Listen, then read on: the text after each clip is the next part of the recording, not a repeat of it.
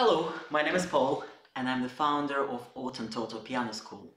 I'm also the creator of an interactive course for beginners called The Essentials of Music Theory. If you're interested in this course, please follow the link at the footer of this video.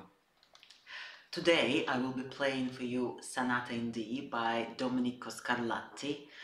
This particular sonata has been listed in the grade 8 of the ABRSM syllabus for this year.